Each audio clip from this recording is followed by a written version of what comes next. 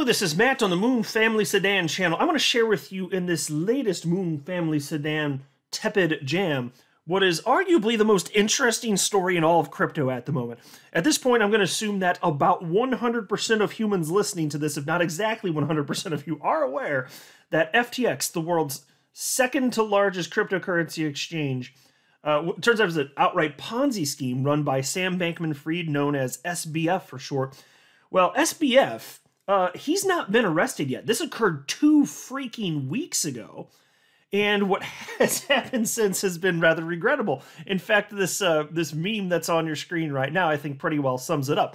It shows a bunch of those gray-skinned people that are frequently used in memes for various purposes. And on the heads of individual people here on the screen are mainstream media news outlets like ABC, NBC, CBS, CNN, Wall Street Journal, Forbes, so on and so forth. And they're all saying the same thing, which is, quote, how unfortunate Sam Bankman-Fried's philanthropic goals will never be realized. So think about this.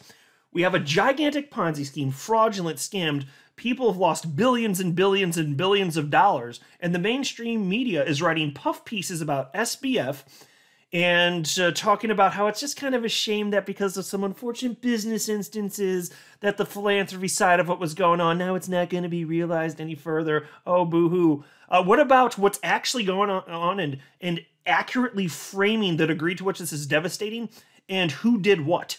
Who are the bad guys here? Why isn't mainstream media calling out who the bad guys are? Well, everybody that's paying attention to this case is sick of this. The good news is, if you're on Twitter, you actually are getting the real news. It's crazy to think that's where you have to go to get the real news now, but I kid you not. All the latest breaking stuff, accurate information, it's actually found on Twitter, not in the mainstream media. And everybody's sick of this, including Ben Armstrong, who is also known as Bitboy Crypto. Of course, runs the very popular YouTube cryptocurrency channel Bitboy Crypto with close to 1.5 million subscribers. Well, Bitboy Crypto, not very happy with SBF, nobody is, and he actually flew down to the Bahamas to confront the fraudster SBF. And so I'm going to share with you the latest updates, at least at this point in time as I'm recording here. I've got a bunch of tabs over. For those of you looking at the screen, you can see. And so I'll just tell you this. Bitboy reveals the reason SBF has not been arrested. He's also trying to hunt down the $121 million in property that SBF's parents reportedly own, but found something interesting in investigating that. Also, Bitboy is reporting that SBF is about to get kicked out of his $39 million penthouse, roughly within the next 24 hours or so at the point that I'm recording this. And I'll show you pictures, by the way, of the interior. That place is sick. Oh my God. Oh yeah.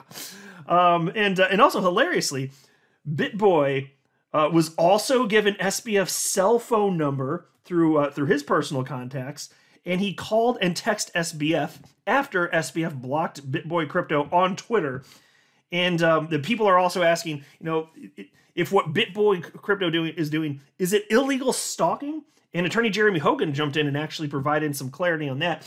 And we also have an update from the authorities in the Bahamas, and it looks like they're actually part of the problem and perhaps in on this. So there's a lot to unpack. I figured perhaps the best way to do it is to just go through what Ben Armstrong has actually been sharing on social media here. But before going further, I do want to be clear, I do not have a legal or financial background of any kind. I'm not offering legal or financial advice. And you definitely should not buy or sell anything because of anything I say or write. I'm just an enthusiast who enjoys making YouTube videos about crypto-related topics, but just as a hobby and just for fun. And most of what I'm going to share with you in this latest Moon Family Sedan tepid jam is in chronological order here. And so this all started yesterday. And by the way, even leading up to this, I remember seeing, I didn't pull up for this video, but Ben Armstrong on Twitter, I remember him saying something like, I'm going to have to, or I'm going to fly to the Bahamas, you know, to look into what's going on with SBF, and I'm paraphrasing there. And I thought it was kind of funny because, like, yeah, I would love for that to happen, but I thought he was just kind of joking. And then, you know, I wake up yesterday and I'm like, holy crap, Ben Armstrong is in the Bahamas confronting SBF. Like, he actually did it. I thought that was the coolest damn thing here. And so there's this tweet. So this part starts yesterday afternoon, and I'm going to take it all the way up through what's happening this evening. Story's continually developing, though. But anyway, so as of yesterday, where this started yesterday afternoon, Ben Armstrong tweeted out the following. Before Sam and I can talk, he has to unblock me. Everyone tag SBF and tell him to unblock me. We just want to talk. He has a story to tell, and we want him to give him the opportunity to talk. He's clearly chomping at the bit to talk. Here is your chance, Sam. And then there's this. And this is 3:40 p.m. That's Central Standard Time, my time zone. And Ben Armstrong shared a few pictures and wrote the following. According to Twitter, this is Sam's Corolla, complete with pills in the front seat. Maybe someone can identify what they are. And an MSI laptop in the back. SBF, look at your window, bud. I just want to talk. Come tell your story. So just out of nowhere, he's getting all this context from Ben Armstrong, and he has to have been, I would imagine, quite surprised. But literally, he could look out the window and just like wave at Ben Armstrong if he wanted to. And so he found the guy's car, and these are the pictures that he shared. So and when I first saw this yesterday afternoon, a couple things with it. First of all, it's hilarious because this is the type of thing that people talk about doing, but nobody actually does it. He actually did it. And I think it's incredible because, to be honest with you, the mainstream media, which is why I started the video talking about this, the mainstream media, they're not doing their job.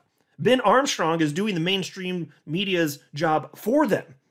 And that sucks because he shouldn't have to be the one doing it. But the fact that he's even going down there and he is getting some answers, actually, we'll see as we go through this, I'll say this. As long as he's not breaking the law, I support what he's doing. Because, and don't feel sorry for SBF. That guy, I don't think any of you would. But, I mean, Kevin O'Leary does.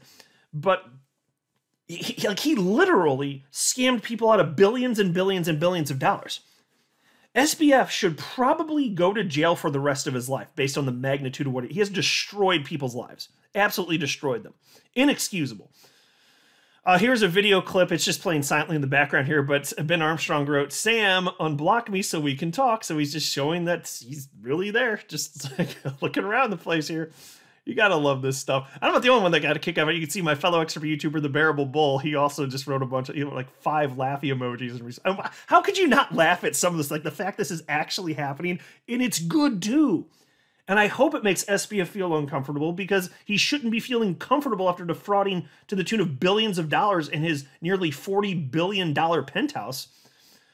And then there was this from AJ, who is a writer for Bitboy Crypto. He shared this on his Twitter. It's a video of Ben Armstrong just leaning up against SBF's Corolla right there. His everyday man car just hanging out, leaning up against it. He won't come out. Trying to get him on the phone. And then there was this. So this is just Ben Armstrong showing that SBF had blocked him on Twitter. And then there's this. This is at 5:28 p.m. yesterday evening. He wrote, it's amazing to me. A staffer at the Albany said we are the first people to come looking for Sam, WTF. Now, the Albany is the complex where Sam's penthouse is. It's nearly $40 million penthouse. And I understand that he was living there with like, I think it was 9 other people.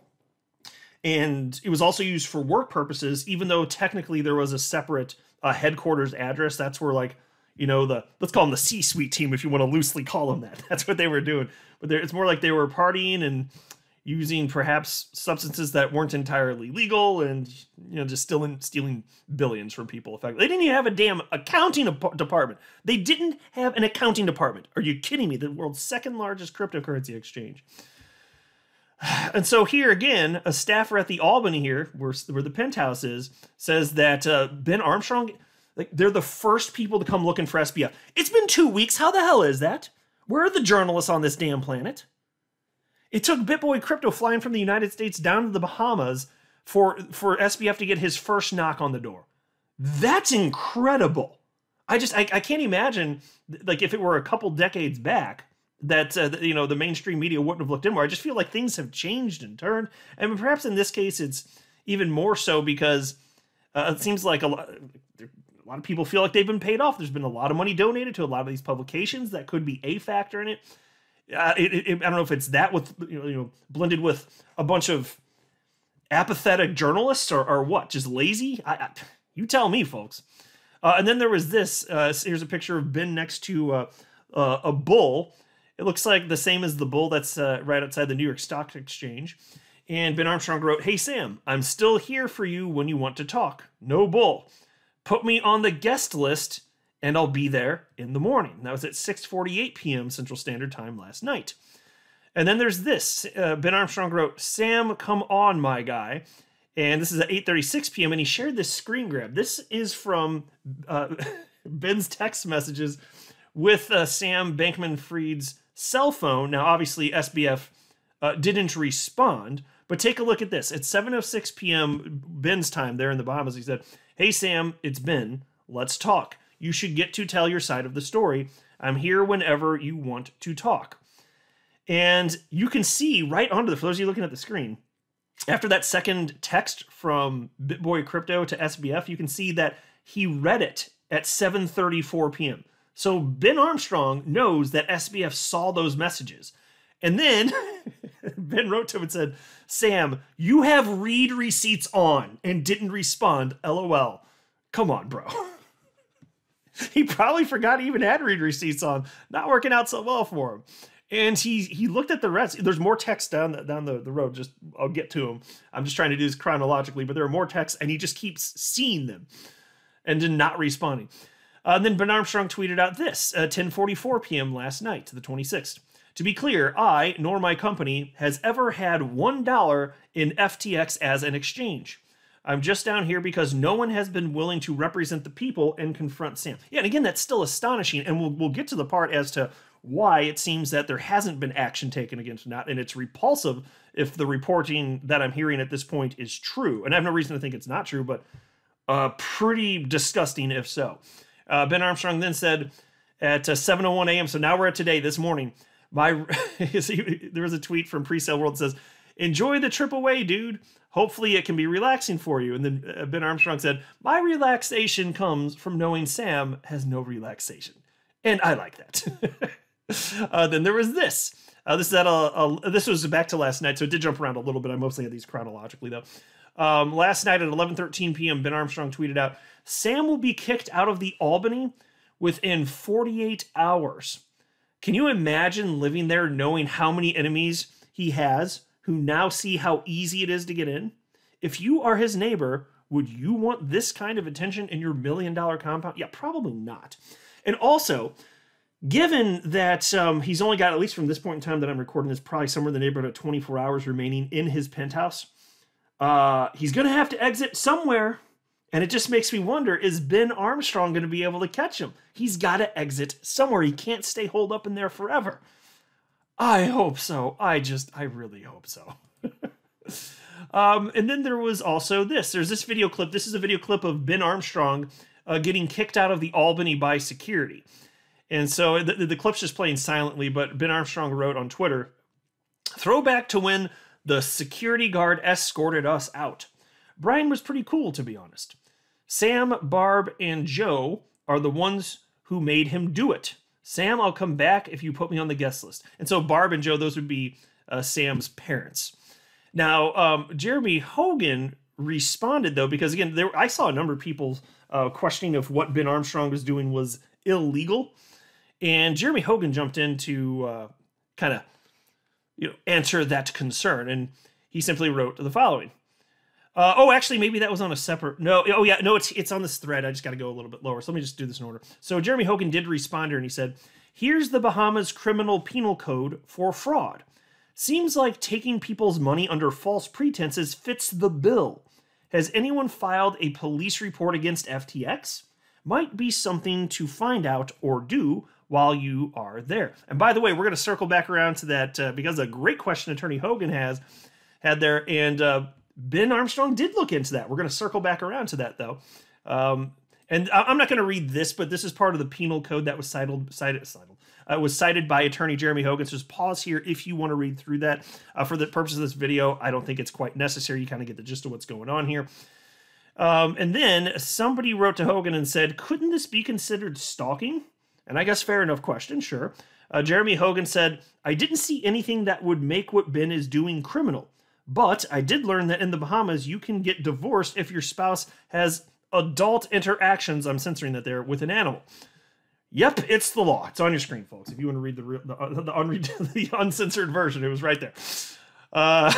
So anyway, and I was kind of supposing that too. Like, I obviously am not a lawyer, but I didn't see Ben Armstrong do anything illegal. He's just coming down and trying to get in touch with an individual, you know? It's not like SBF ever responded and told him to not try and contact him. So my suspicion was I didn't see him doing anything wrong. And even aside from that, so there's two things. It's like, is it illegal? And do we like what he's doing anyway? Because the laws in the Bahamas, I didn't know, like, not that I know every law in the United States where I live, but in the Bahamas especially, I was like, what if they have something kooky that would protect people in a way that I disagree with, Because not everything that's illegal, has anything to do with ethics or morals necessarily anyway. But yeah, so in looking at what he was doing, I was just like, first of all, like, thankful that somebody's finally doing something. And then aside from that, did it look illegal to me? I didn't see anything illegal. And Attorney Hogan seems to be thinking the same thing here. Now, as far as the Albany, where the little butt nugget with a fro lives until apparently tomorrow, here's what it looks like. There's this article. I'm not going to read the article, but it's got pictures. It's from the New York Post. It's from about a week ago. And here you can see, like, it's just a gorgeous palace-looking place. It really is truly palatial looking. Look at this. It's got a pool and just hot tub. My God, sunny skies here. It's just beautiful. You got the little fire pit going on there. My gosh. You got that fro that's on the screen now. I'm going to get rid of that. Let's get rid of that one too. Then here, look at the inside though. It's just incredible. And so this is where this guy is staying after defrauding people to the tune of billions of dollars. This is where the guy's staying. Right here. Look at that bedroom. Gorgeous looking place. My God. Here's a nighttime view of that pool. Oh, wouldn't mind hanging out there, right? So that's what he's doing. But he's not going to be there for long because he has no actual money and he cannot stay there forever. And then Ben Armstrong got the idea to have pizza delivered to SBF. And I didn't see if he actually went through with this, but he wrote the following. Everyone tag SBF and ask him what he wants on his pizza. He's left me on read since midnight. Wake up, Sam. Hurry and get your pizza before your addy kicks in and you don't want to eat. And that was as of 9:59 a.m. this morning. And he shared some more updates in the text here. So somebody created this meme. It looks like it's from The Shining, I guess. And you got Ben Armstrong sticking in his head through the door there. And there's SBF trying to protect himself with a knife, because there's a K on that. It's a knife. And then he actually sent this to SBF. He sent this meme that somebody made on the internet to SBF. I think that is hysterical. And he saw it. He just wrote, "Let me in, Sam." And he read it. He read it at 12. It's on your screen. He actually read he saw the meme. Come on. That part's funny. That part's funny. And then this morning, Ben Armstrong wrote to SBF again and said, "Good morning, Sam. We still have to have a day to make this happen. Let's talk, bro. Having breakfast. What you doing? Left you a message, bro, trying to send you this pizza. What do you want?" He sent in the meme from The Shining. The guy actually saw it, and then he's just trying to send him some pizza. Like, that's very nice of Ben Armstrong. I mean, this is very, very nice. What a gesture. My God. How is this real life even? And then there was also this. Ben Armstrong wrote, and there's a silent video playing here, we are at One Cable Beach investigating Barbara Freed and Joe Bankman's real estate portfolio. And so on this, it is kind of interesting. So I had seen reports that his parents had over $120 million in real estate bought, but like paid for, I think, through FTX. And so Ben Armstrong is looking at it. So he goes to this address, One Cable Beach. That's the address. And he talks to people there, because no journalist is doing anything even close to that. So Ben Armstrong's doing it. And from what he's told, they actually don't own any property there. Kind of peculiar, right? Because there's stories like they have this massive, impressive penthouse that they own at One Cable Beach, completely separate from the Albany, mind you. And they don't, though. So it kind of makes you wonder, as Ben Armstrong ended up pointing out in this video clip, he's like, okay, so if they're just renting this place out at this address, where's the $120 million in real estate? Where's that? Is it some sort of attempt to hide the money, which is probably not working at this point, if so? And then there was this. Ben Armstrong shared this picture of an FTX golf cart, security golf cart, it looks like, and said, "I have not been able to safely get on the property of the FTX headquarters, but I can tell you everyone within a mile of this property is in on the conspiracy. How much money did FTX donate to the private sports field next to it? Someone chased us off there even. LOL. That's insane, and it kind of gets back to, well, why aren't we seeing more? And which we're going to talk about. There was also this tweet first, though, from Ben Armstrong. He wrote, "Hey guys, this is extremely important. Here is what we have been told." And this gets down to, it's like, why hasn't SBF been arrested? Well, here's what Ben Armstrong has to say. "No Bahamian resident has filed a complaint for theft against SBF.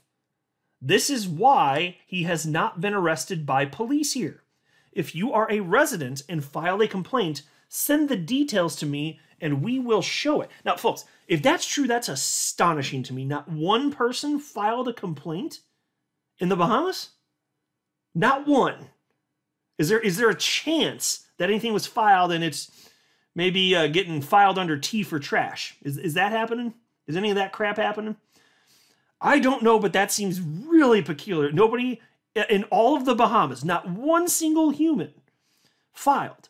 Now, it gets even more interesting, though, because Attorney Hogan jumped in here, and it turns out you don't even have to be a resident. Check out what Attorney Hogan had to say in response to Ben Armstrong. He said, "You don't have to be a Bahamian resident to file charges for fraud or theft. Is that what the authority said? See below defining person as an individual of any other place or state." And then he shared this part also, I guess, from the penal code.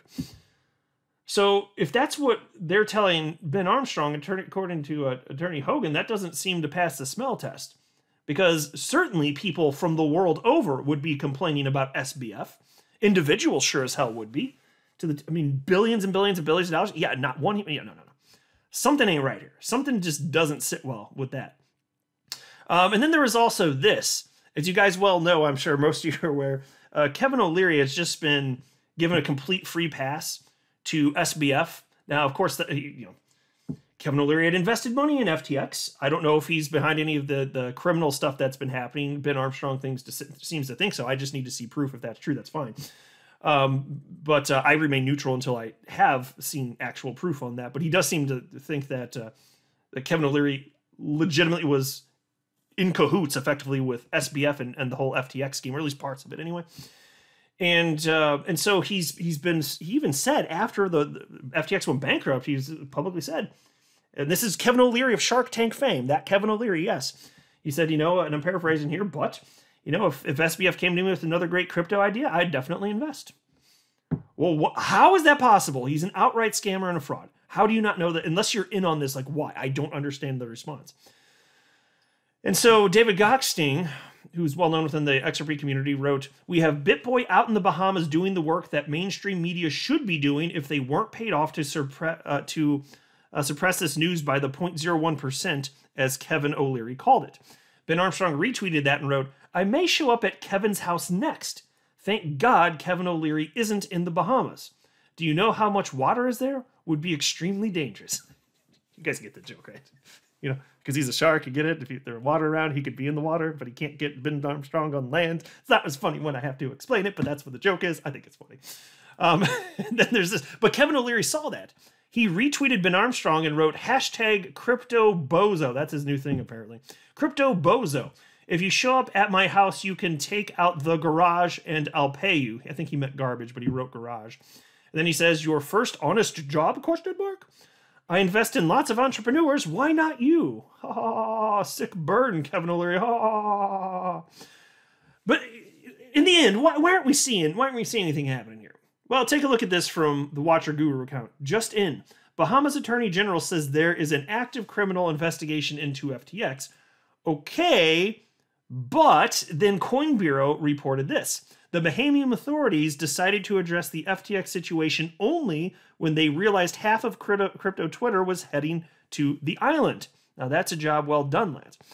And then there was a report by, I guess I didn't pull it up for this video, but I can't remember what the name of the authority was. It's whatever the authority is that handles things from a legal law perspective. Arresting criminals, not literally a police, it's an office of something. I can't remember what it's called.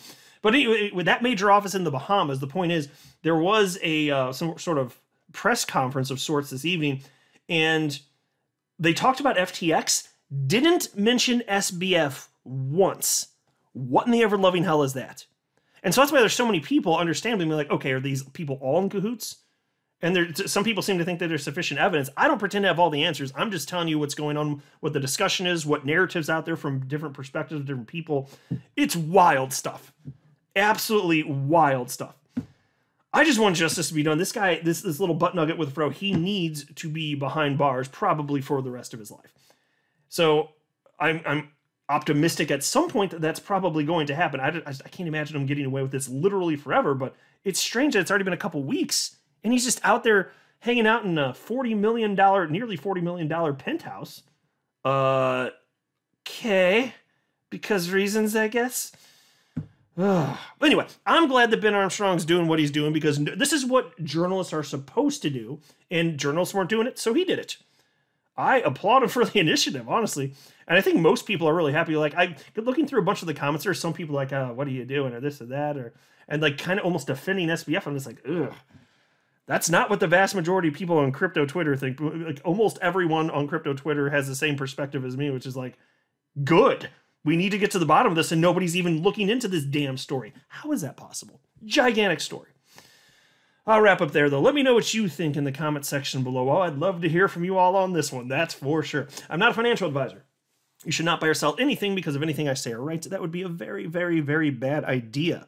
Until next time, to the Moon Family Sedan.